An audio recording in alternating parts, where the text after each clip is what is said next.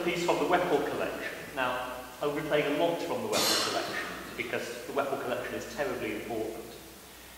In the early part of the 19th century, a young lady called Mary was working as a governess in Edinburgh and was employed by her employer in addition to teaching his children because she could write down music having heard it once. She could write it down accurately.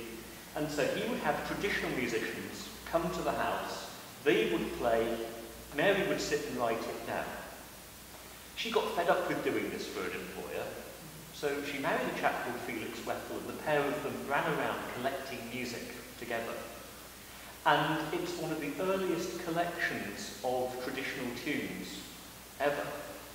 It's very important because it has English, Scottish, Irish and Welsh tunes in it. It has drawings of 18th century harp players with their hands on the strings so we can see how people were playing in those days.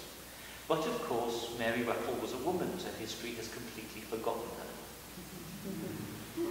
This is a tune that Mary thought was about 10th century, and it's called the Welsh Stamp.